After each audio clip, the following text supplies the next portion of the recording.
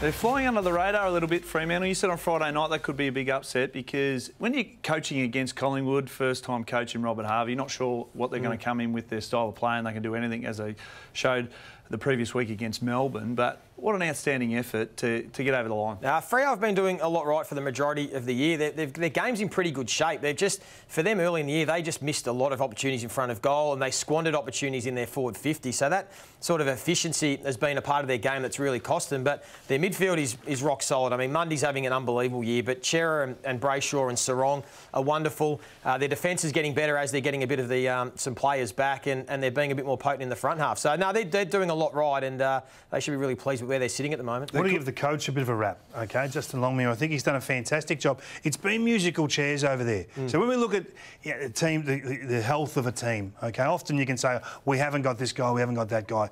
But have a look at who's played all games. And I think this is a really good guide to how stable you are at selection. So usually it's a reflection of the latter, really. So those teams that have got 12, Melbourne got 12 players that have played every game. Dogs 9, Brisbane 12. You'd expect them to be around the mark. Sydney 10 and 9, so forth. You can see those guys, you know, pretty settled. West Coast have had a bit of musical chairs going, good coaching performance. Yeah, you've to said be that there. last week. So yeah. you go down to Fremantle, and they're just outside of the 8 at the moment, and they've had 5 players play all games: Sarong, Collier, Aish, Akers, and Mundy, and they've only had 3 miss 1 game in Darcy, Schultz and Brayshaw. Yeah. So they've had to recompile their whole 22 week on week. Yeah. So I think it's a fantastic attribute of your coach to be able to get this sort of performance out of a different team every week. Particularly your back line. That's where you want your continuity with your back 6 or 7. They haven't had that all year, and even some young sparks in their front half. I thought Switkowski was important. He played excellent, and Liam Henry's going to be a beauty. So getting that bit of speed in their front half and some class with those guys has really helped them in recent weeks. Well, Nat Fyfe didn't play, and let's just take a listen to Justin Longmuir and what he had to say on the issue. It was a late call. He's travelled with us. He got through training really well, and he just didn't really feel 100% confident. And it's probably got nothing to do with the pain or the shoulder itself. It's just about him being able to perform at his best, and he just didn't feel up to it. So he'll benefit from another week off, and we'll look to get him back against Carlton next week.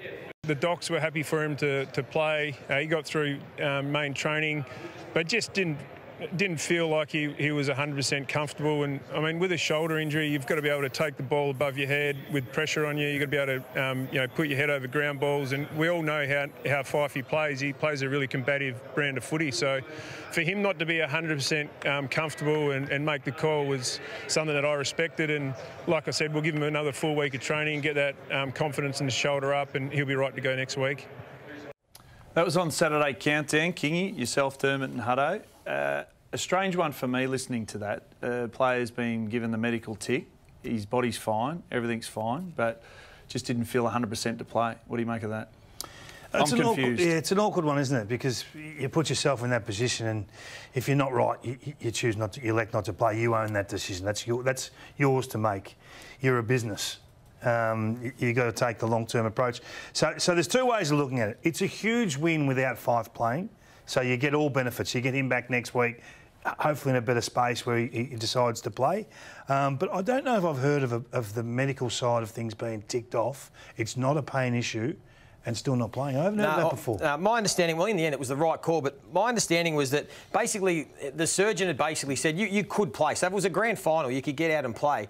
But if you gave it an extra week off, the percentage of it not popping out again would increase significantly. So the risk was if it pops out again. Yep. So I think he's been warned, look, if you pop it again, he's going to need surgery, I think, at the end of the season anyway. If it pops out in one more time, his year's done. Yep. So I think he's made the smart decision, because we know he's a deep thinker and a footballer. Yep. He's thought, well, if I can just give myself 1 more week and the boys can get over the line, I then strengthen it and get that extra bit of recovery, I'm less likely for it to pop out again.